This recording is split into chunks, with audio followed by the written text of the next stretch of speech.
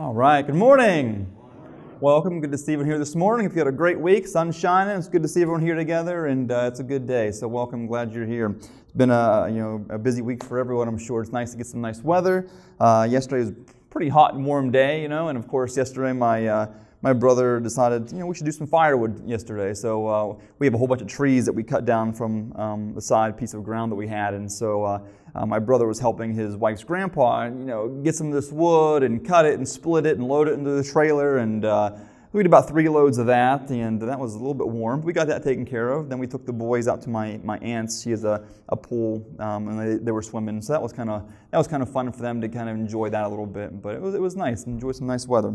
I'm trying to think of what else is going on. Just getting ready for the new baby. That's kind of a new thing too. Trying to make sure, because it could be probably any day now, really. You never know when that's going to go on. So just to continue to keep training the baby in prayer that they feel are good and everything like that. So what else is going on? This week, for whatever reason, I decided, we have these, the Whirlpool bathtub. We don't use it a lot, the jets and things. It's not used very much. But I'm like, I probably should clean this, So I did the old YouTube on how to do this, and they said, you can put like white vinegar in and bleach or dish soap or whatever, run the cycle through.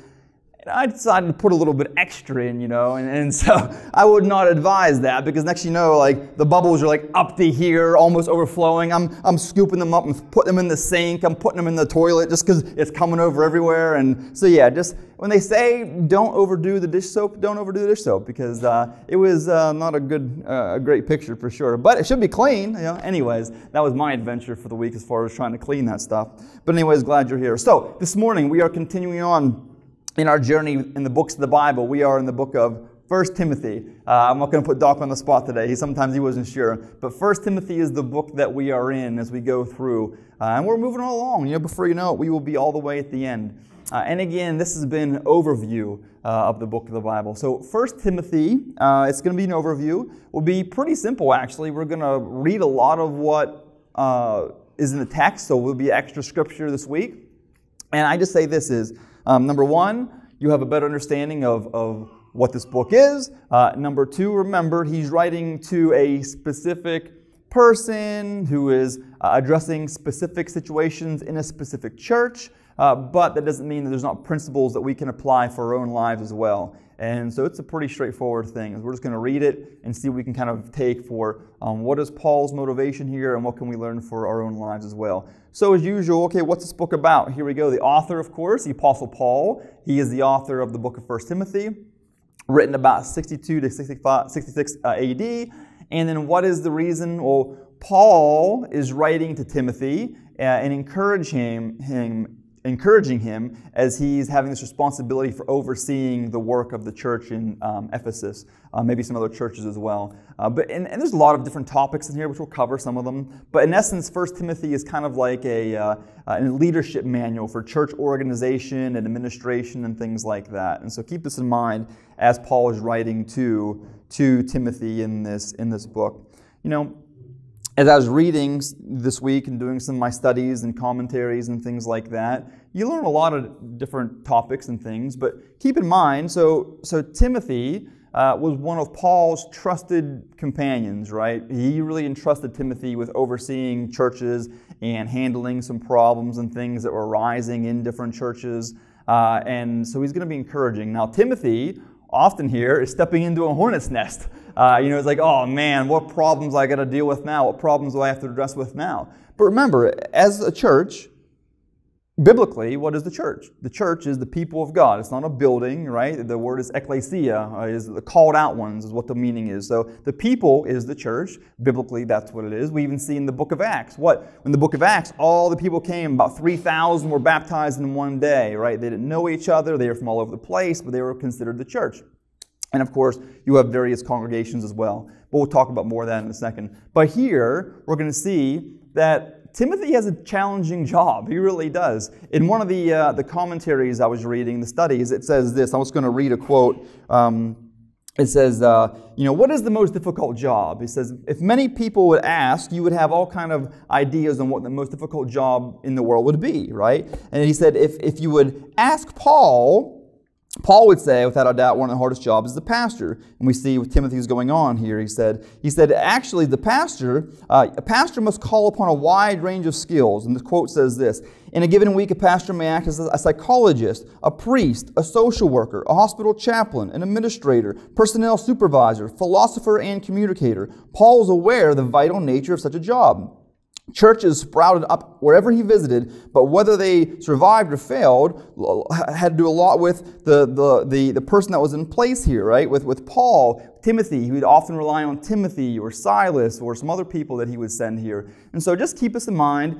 Paul was writing to Timothy, and this church is facing some issues. And we'll talk about some of these things here in a second here, because there's a lot of different issues that he's taking on. And so now Paul is going to write this. And so, all right, chapter 1. Chapter 1, and again, this is a brief overview. First, now Paul is going to give a warning against false teachers of the law. And so Paul's going to kind of encourage Timothy to take on people that were teaching false things, engaging in some of the stuff. So go to verse 3 through 7. He says this: as I urged you when you went into Macedonia, stay there in Ephesus so that you may command certain people not to teach false doctrines any longer or devote themselves to myths or endless genealogies. Such things promote controversial speculations rather than advancing God's work, which is by faith. The goal of this command is love, which comes from a pure heart and a good conscience and sincere faith. Some have departed from these and have turned to meaningless talk. They want to be teachers of the law, but they do not know what they're talking about or what they so confidently affirm. And as you see some of this stuff, Paul doesn't really talk about too much what these false teachings were going on. I think it's safe to say there's some people that were teaching, again, that you had to be, keeping true to the Jewish law and the customs and things like that, plus Jesus. And we see that back in Galatians and things like that. But nevertheless, I think what really jumps out here is essentially like Paul's like, these people, they're so, number one, they don't know what they're talking about, but number two, they're so obsessed with just meaningless talk and controversial speculations instead of what? Advancing God's work, which is by faith. He says the goal of this command is what? Love, which comes from a pure heart and a good conscience and sincere faith. And so Paul essentially is saying, listen, like these people, they're just talking and getting into all this empty talk and arguments and philosophies and speculations and back and forth, and they're missing what the actual point is, right? Which is God's church is to advance the kingdom, and you do it. Why? How? By loving God and loving others. And so I think while he's addressing this very specific situation, us as a church, as God's people, need to remember that. Sometimes we can get very wrapped up into theological points of views or theological maybe doctrines that we're wrestling with or questioning or whatever. And it's good to have those conversations and talk about them and things like that. But some people get so obsessed with them that they actually are missing the whole point, right? They argue about them. They fight about them. They're not even doing anything to advance God's kingdom. They're engaging in all this stuff, right? And so we are to be on guard against what Paul would say and the Bible would say, empty and meaningless philosophies and creep in, right? But at the same time, he's like, don't spend, it's not about that. Some people make it all about an intellectual thing versus what it actually means to advance God's kingdom. So as the church, keep this in mind, right? Don't let so much of the division occur over arguments about certain points of Scripture or theological topics or whatever. Have those conversations and learn and try to grow and understand for sure. But don't let it get so focused where you're not advancing God's kingdom. And the goal of this command is what? Love, which comes from a pure heart, good conscience, and sincere faith. He says some have departed from this and turned to meaningless talk. And so we'll just stop there because there's a lot in there. Because I know some churches, they just get so focused on that and arguing and fighting and dividing over certain, whether it's theological doctrine, whether it's, constitutional legalism or whatever, but actually focusing on what it means to go and do and help advance God's kingdom and work, right? Through love. Now this is a great picture here. The next thing is Paul's going to talk about the Lord's grace to him. If you ever wanted to see the heart of Paul and just what his mindset was, this is a great picture here in verses 12. It says this: I thank Christ Jesus our Lord, who has given me strength, that he considered me trustworthy. appointing me to his service. Even though I was once a blasphemer and a persecutor and a violent man, I was shown mercy because I acted in ignorance and unbelief. The grace of our Lord was poured out on me abundantly, along with the faith and love that are in Christ Jesus. Verse 15. Here is a trustworthy saying that deserves full acceptance. Christ Jesus came into the world to save sinners, of whom I am the worst. But for that very reason, I was shown mercy so that in me, the worst of sinners, Christ Jesus might display His immense patience as an example for those who would believe in Him and receive eternal life. Now to the King, eternal, immortal, invisible, the only God, be honor and glory forever and ever. Amen. Number one, obviously, we see Paul's thing is God's glory is the focus, right? It's not about me, Paul. It's about God's glory be forever. But look at Paul's mindset. He's saying, he called himself the worst of sinners. You know, Paul wasn't some, nose up in the sky, looking down on people, judgmental person. Now, actually, he says he was. He used to be that way, right? You know, a legalist of a legalist. But now he says, Christ died for me, who I am the sinner of sinners. I'm the worst of sinners, he said. That's a great picture of what it looks like to have a Christian's attitude or heart. Not going around saying, oh, thank goodness I'm not like that person or I'm like that person. But say, you know what? I, having Paul's mindset, am one of the worst of sinners, you know. I'm not better than somebody else, you know.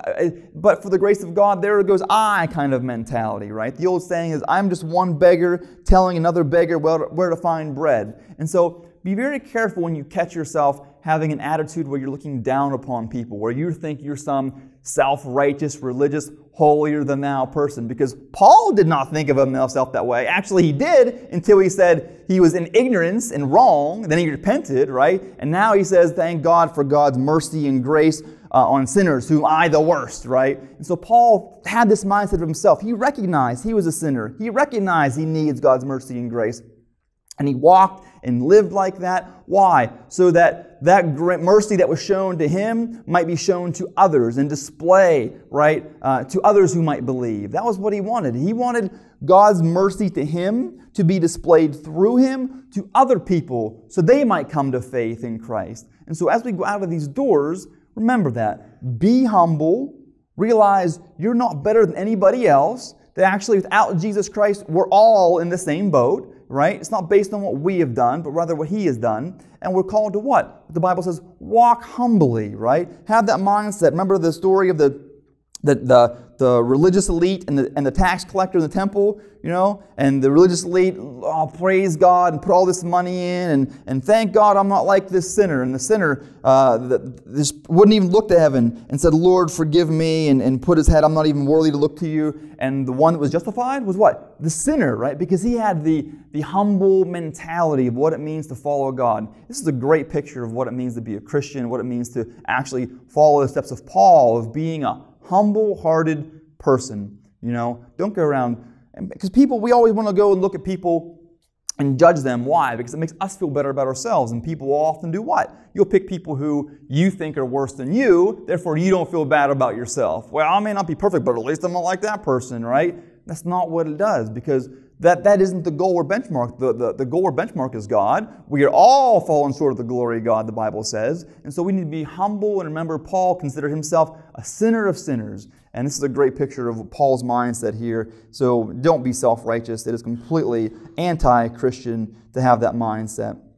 And then look what he's going to say to Timothy in verse 18. Timothy, my son, I am giving you this command in keeping with the prophecies once made about you, so that by recalling them you may fight the battle well, hold on to the faith and a good conscience, which some have rejected and have suffered shipwreck with regard to their faith. Among them they are Hymenaeus and Alexander, who have handed over to Satan to be taught not to blaspheme. And again, he's battling for his faith, having a good conscience as you walk in your faith. And you are in a battle, right? This world is a battle. There's a spiritual battle going on, good and evil, you know, and there's always whispering in both ears, you know, and the Holy Spirit talking to you, also Satan whispering. And so who are you going to listen to? And then it's interesting, it's a side note, he says, some have suffered shipwreck with regard to their faith. We won't get into it, but I find that an interesting topic. And there's a lot of theological things you could pull from that, but But essentially, it seems like some had faith, right? But then they made a shipwreck of their faith. And so some scholars will take this verse and again, draw out the point of, it is possible to, reject or quote-unquote fall away or whatever it might be, right? Because again, how else do you make a shipwreck of something you never had, right? And so apparently they had faith, they made a shipwreck of it because they had whether rebelled or fallen away or whatever it might be. I just point that out because it's an interesting phrase that Paul used here.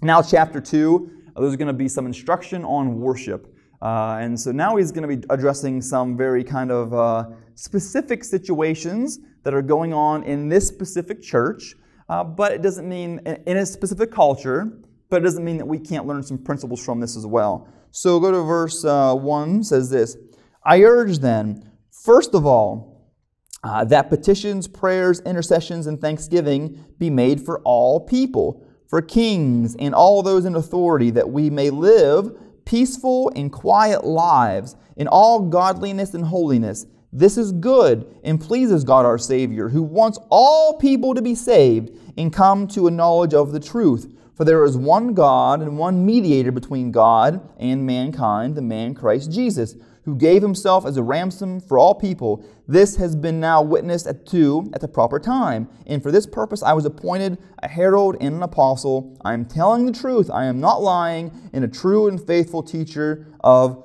the Gentiles.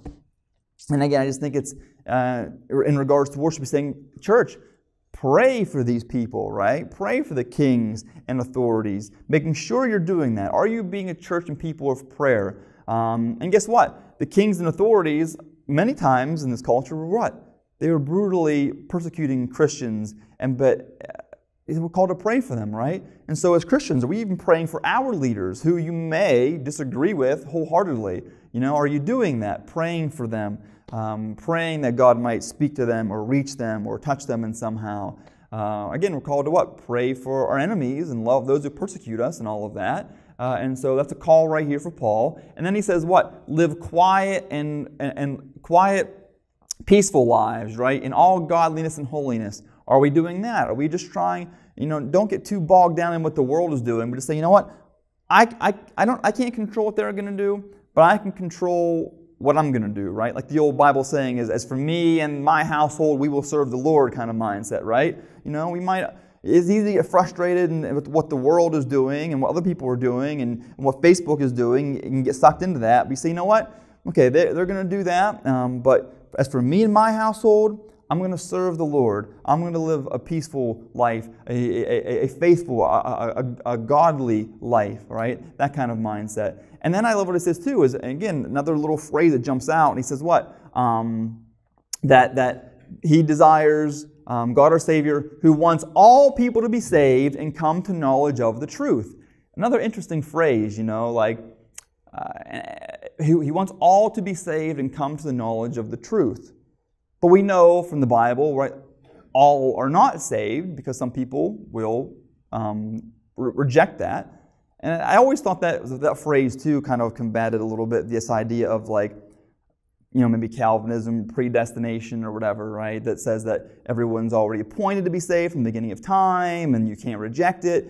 But I wasn't sure, how does that work out? If he wants all to be saved, he desires that, but we know not all are saved, how does that work out, right? Just an interesting thing to pull out. I'm not going to get into that topic, but just know that is one phrase that kind of jumps out if you're into that topic or conversation at all in terms of that. But nevertheless, we see this going on here.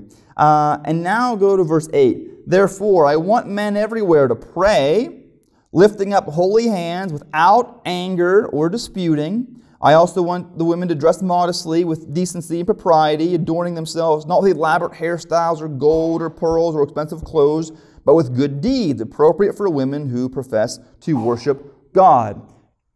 Now, this is one of those verses, too, where people in history have taken out a time and saying, women, okay, no jewelry, no fancy hairdos, none of that, and so you're all sinners. No, of course not. No, that's not what he's talking about here. People misunderstand. Remember, he's writing to he's writing Timothy, who is dealing with a certain church in a certain time. So in this time, there were things that would be considered it's cultural, immodest or distracting or whatever it might be. Also during this time and culture, many women who were promiscuous would engage in certain kind of decorations or whatever it might be you want to call it. And Paul essentially is saying, listen, if you would do that in this culture, in worship, you're causing a big distraction, right? Like here, it's not distracting anybody. It's not getting anyone worked up, whatever. It's a cultural thing. And so Paul was dealing with an issue, again, that is happening in a church, in a time where he doesn't want women to be doing things that are distracting from the worship service. Now, while that's not the case here and now, in our culture and time, that would have been the case in this. And that's true here. We wouldn't want whatever it might be considered distracting or whatever in our time or culture to be pulling away from the worship service, right? And so many people, though, take this to be like a once and all legalistic kind of thing without understanding the context in which it was written. I'll read this too. I didn't put it up there, but I'll read this because we'll touch on it very quickly, but this is sometimes taken out of context as well. In verse 11, he says, "A woman should learn in quietness and full submission. I do not permit a woman to teach or assume authority over a man. She must be quiet. For Adam was formed first, then Eve, and Adam was not the one deceived. It was the woman who deceived and became a sinner." And some people, again, are like, what is this about? This doesn't sound very, good. What is that? Why does it seem to be very against women or whatever? And again, remember, he's addressing a certain situation. We don't have time to get into it all. The question people wrestle with, is this a once and for all kind of proclamation, or is he dealing with a very specific situation? Well, scholar Ben Witherington would point this out, and I can include a video maybe online about this, but he tends to go along the lines is that Paul is addressing a situation in this church. Most likely what was happening is that women that were coming to faith to be Christians, they were coming from other pagan religions where they would be serving as priestesses in these temples, right? And so they were coming into the church, and they were trying to just think they could just start teaching right away. And Paul said, no, you can't do this. You first have to learn before you can teach, right? And so that's what Ben Witherington points out in some of his studies, is that he's addressing this situation that's going on. Also, in another place, he's addressing a situation where women were interrupting and disrupting the service, and Paul says, listen, don't do that, be quiet, and then afterwards you can ask your husband or whatever the questions you might have. And so just be careful that we're trying to understand what is going on, because actually other places Paul talks about women prophesying and things like that, right? And so it's not like it wasn't allowed, right? We see it. We see it was one of the gifts going on. And we also see in the early church women serving as leaders and advancing the church. And so I just say when you read something, be very careful to delve into it a little deeper. If it seems off or weird, okay, what is really going on here? Is Paul addressing a very specific situation that is arising in the church? But anyways, that's what most scholars will say, is there's something going on in this church where the women are causing distractions, whether it's culturally or just practical things, interrupting or whatever it might be. And also remember too, it's hard because we see things through our lens of society, but this was a patriarchal society, and there were some distractions going on. I just don't have time to get into it, but just if you read it on your own, that way it will give you a little bit maybe of details to understand what's happening here in terms of that. Now there's some who don't agree with that either. There's some who think, no, this is a once and for all, proclamation. But that's, again, different conversation, discussion on what's going on. But just a little side note. Okay, chapter 3, we see talking about overseers and deacons, qualifications and things for overseers and deacons. Overseers often would oversee like a region. Some people in modern times might even call this like a bishop or something, where they kind of have an area of churches or people they would kind of oversee. Deacons, really biblically, the word is actually meaning more like a table servant kind of a thing. While we traditionally, many churches have taken this to be like a power thing, right? I'm a deacon, I'm to be esteemed and whatever it might be. The role is like a servant. You're just trying to serve and do the best you can to help advance God's kingdom, right? Having this mindset. in this chapter 3, there's a whole long list of things. You can bring it up. We won't read it all. It's 1 through 13. Essentially, though, it's talking about if you're going to serve, there's some requirements and things to be in these positions. Be people who are faithful Christ followers, who are orderly in their lives and things like that. Now, this doesn't mean that you're perfect, because if you look for someone that was perfect, then you'd never have any overseer or deacon, because none of us are perfect. We all make mistakes and whatever. But I'm just trying to do a broad overview in terms of, when you are looking at church leadership, you want to get people who are spiritually mature. You don't want someone just to fill a position. You don't want someone just to, because they said yes. You don't want someone that is reluctant in doing it. You don't want someone that's struggling either, maybe in their own faith or problems or whatever, because it can be problematic and whatever. Doesn't mean you won't struggle. I mean, just depending on the depth of what's going on in their lives. But again, there's a whole bunch of things in here. Again, doesn't mean that you never have any of these problems or struggles, but just as you try to get someone who wants to faithfully lead and serve and help advance God's kingdom. And so this is a good prescription for some of these things. Now, why does Paul do that? Here's the reason, one of the reasons anyway. Go to verse 14. Although I hope to come to you soon, I am writing you these instructions so that, if I am delayed, you will know how people ought to conduct themselves in God's household, which is the church of the living God, the pillar and foundation of the truth. And we already know this, within the church, meaning God's people, even in a congregation, we should act Christ-like, It's not rocket science. You shouldn't be gossiping or slandering or putting down each other or tearing down each other or causing dissension or doing immoral things or whatever it might be, And sadly, sometimes that happens, and that turns a lot of people off from wanting to go to church or be a Christian.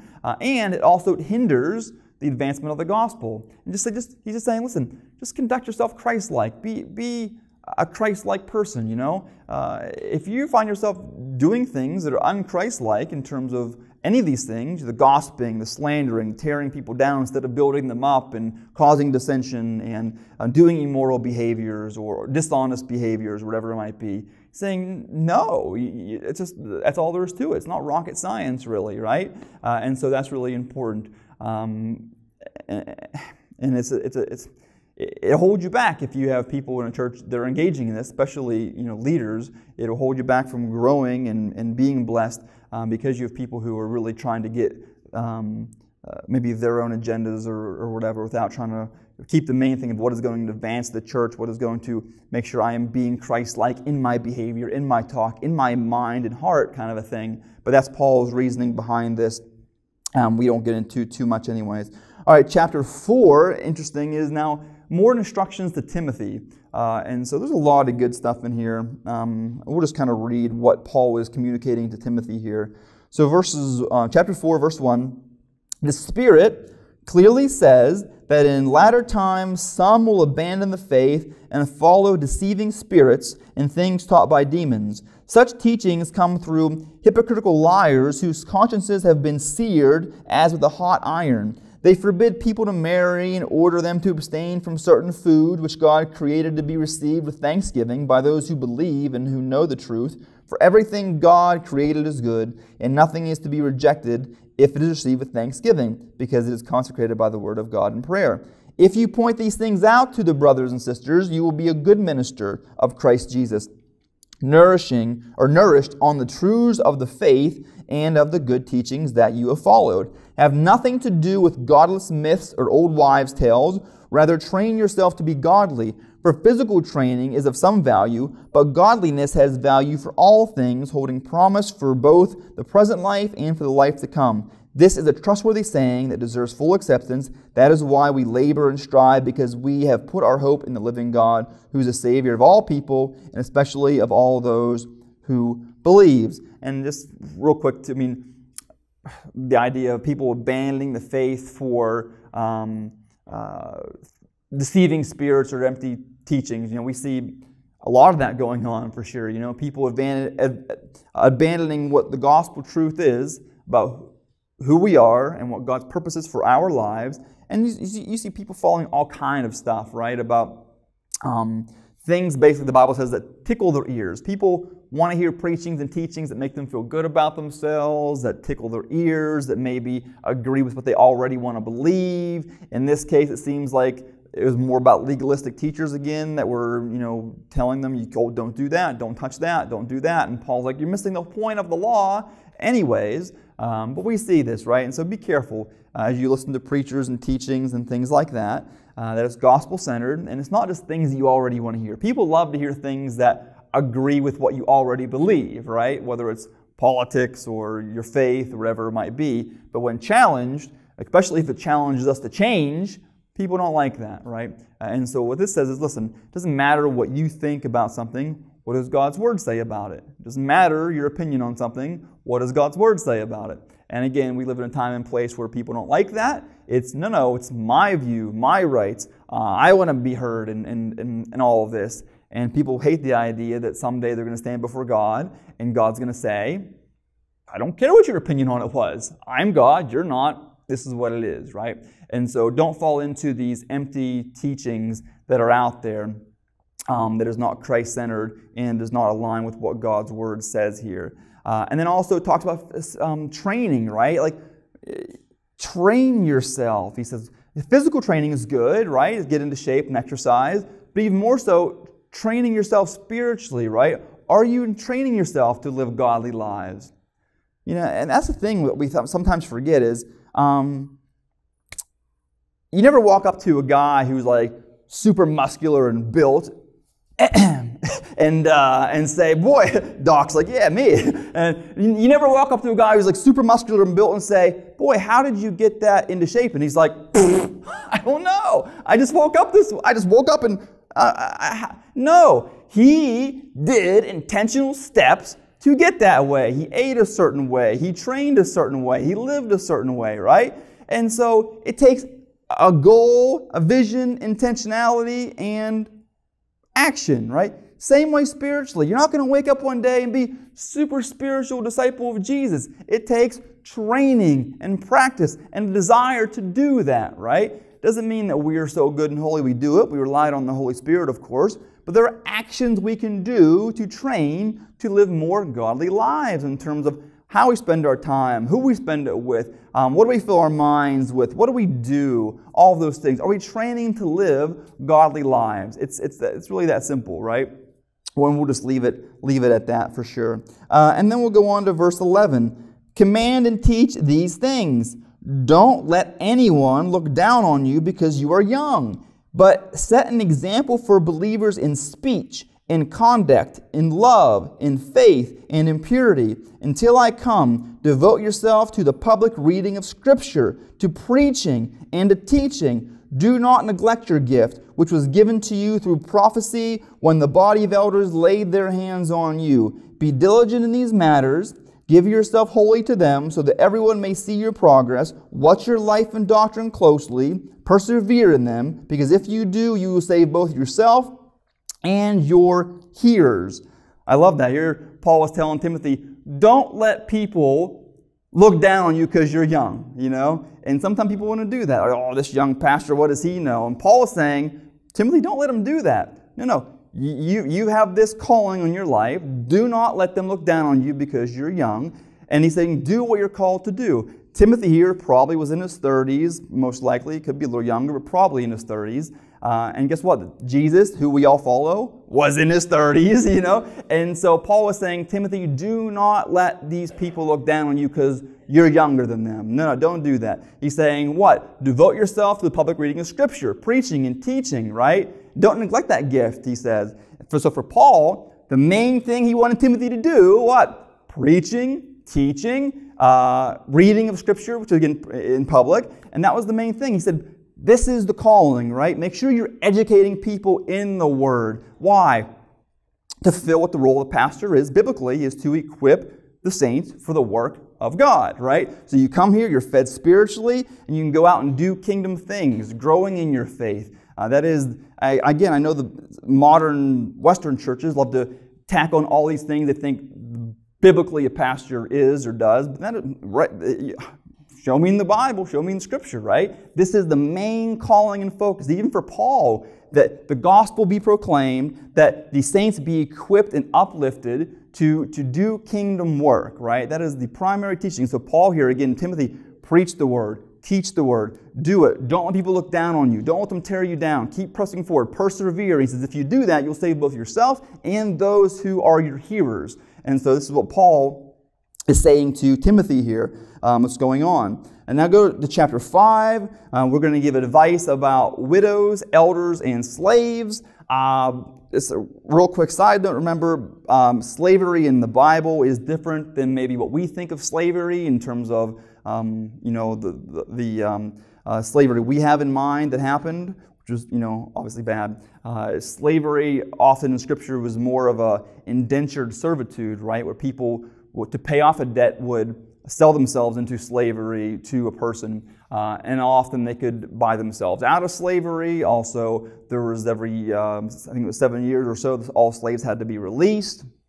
There was also biblically treatment for how Christians should treat these indentured servants who had sold themselves to pay off a debt. Oftentimes, slavery would also have been a form of social justice because someone couldn't support themselves. They would sell themselves into this position, and many times they would become a member of the family. Right? Many of them wouldn't even want to leave. They had a practice where it was a weird practice, but to us it's weird anyway. They would go to the post of the house and put their ear against it and puncture a hole through it into the house, and essentially devoting them to the family for life. We don't understand the practice. I don't, but that's what they would do because they would be like part of the family. But nevertheless, I don't want you to have the word slave throw you off because many people do, and we don't want to have that miss the point of this. Anyway, chapter 5, verse 8. Anyone who does not provide for the relatives, and especially for their own household, has denied their faith and is worse than an unbeliever. Verse 17. The elders who direct the affairs of the church are worthy of double honor, especially those who work in preaching and teaching. For Scripture says, do not muzzle an ox while it treads out the grain. The worker deserves his wages. Verse 19, do not entertain an accusation against an elder unless it is brought by 2 or 3 witnesses. But those elders who are sinning, you are to reprove before everyone, so that others take warning. I charge you in the sight of God and Christ Jesus and the elect angels to keep these instructions without partiality and do nothing out of favoritism. We'll go on. Verse 23, stop drinking only water and use a little wine because your stomach and your frequent illnesses. He had a stomach problem. Paul says drink a little wine, help it. Verse 24, the sins of some are obvious, reaching the place of judgment ahead of them. The sins of others trail behind them. In the same way, good deeds are obvious, and even those who are not obvious cannot remain hidden forever. So, quick things. There's a lot of real quick hit points in here. The first thing about providing for your family, right, is saying, listen, make sure you provide for your family if you can. If you're able to work and able to provide for your family, do that. If you don't, he says you're worse than an unbeliever. He said you have a faith and a duty to provide for your family, right? And then he goes on to talk about people working for the church, preaching, teaching, or elders. He's saying they're worth their wages, right? He's saying the old saying about not muzzling an ox while it's doing its work. Essentially, it's saying pay people what they're due for their work, right? And so there's nothing wrong with paying their people for them working and advancing and teaching and preaching and doing the gospel. It's called to do that, he's saying. So don't hinder them. Don't make it hard. Don't make them so they have to work another job if they don't have to, right? Try to be able to provide for them. The worker is worth his wages is what it says here in verse 17 through 21. And then in verse 19 talks about accusations, saying don't just entertain any wild accusations. If some person comes to you and gives you an accusation, or it's a vague accusation, or, well, people are saying, or I've heard, he's like, don't even entertain that unless there's at least 3 witnesses, because people will do that to try to create a smoke screen or try to create like a feeling that something's going on, there's a big problem, and really there isn't. It's an old tactic, and Paul is saying don't even entertain that nonsense. And he's saying if people are engaging in that to try to cause problems, or if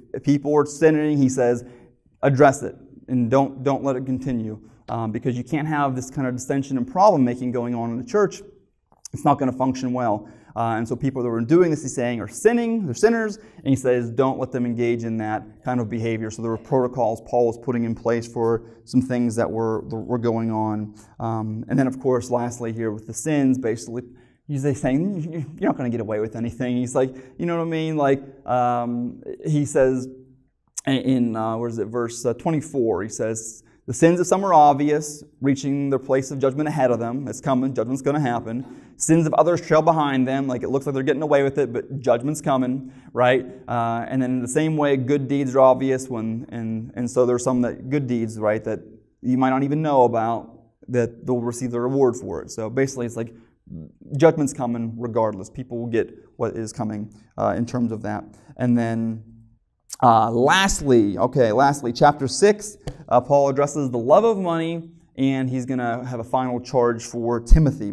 And so there's some good principles here. We'll go through them very quickly.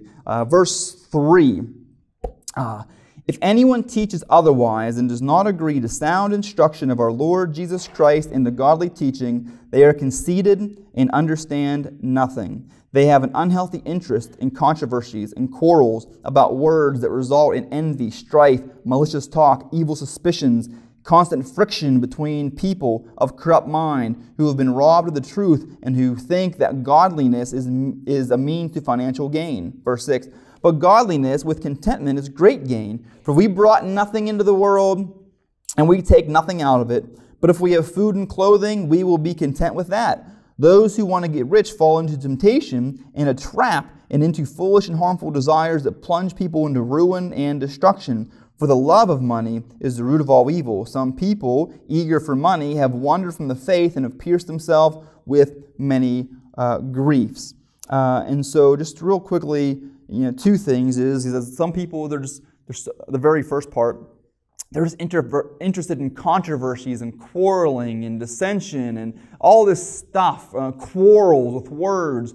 And he's like, don't get into that, right? There's bigger things, and people can fight and argue and quarrel about all kind of things, whether it's theology, whether it's church practice, whether it's preferences, whether it's whatever it might be. Paul's saying, get rid of that nonsense. There's no place in the church, right? And then also there are people, he says too, is the verse that gets taken out of context many times, people will often say that money is the root of all evil. It doesn't say that. It says the love of money is the root of all evil.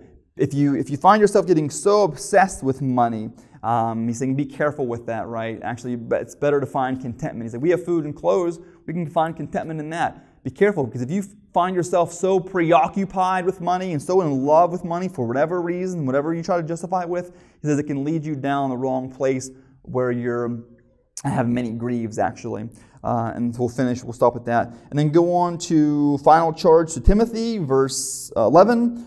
But you, man of God, flee from all of this and pursue righteousness, godliness, faith, love, endurance, and gentleness. Fight the good faith of faith. Take hold of the eternal life to which you were called when you were made your good confession in the presence of many witnesses. And I think we can learn from this, right? What does he tell Timothy to pursue? Righteousness, godliness, faith, love, endurance, gentleness, right?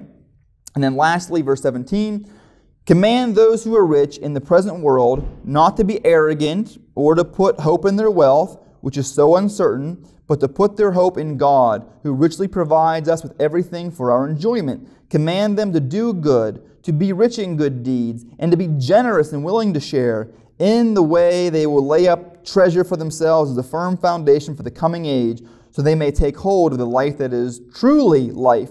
Timothy, guard what has been entrusted to your care.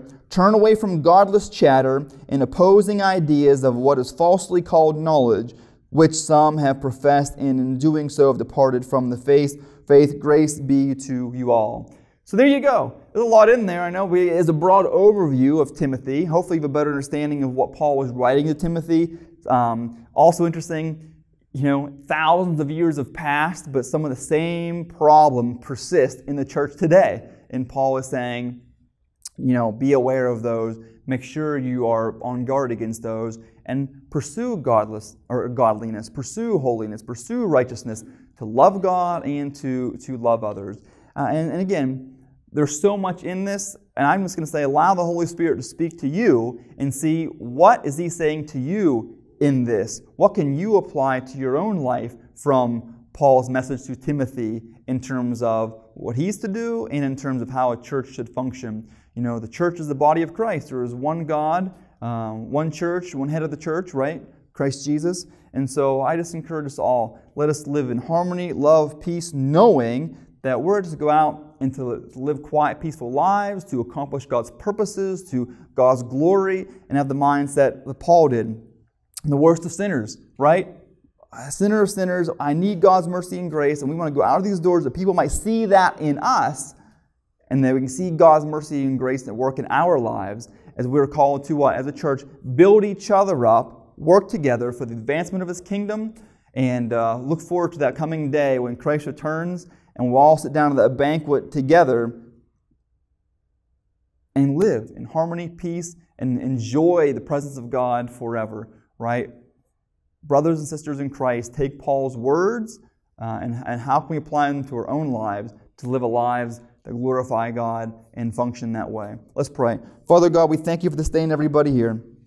God, I thank You for all of our brothers and sisters in Christ.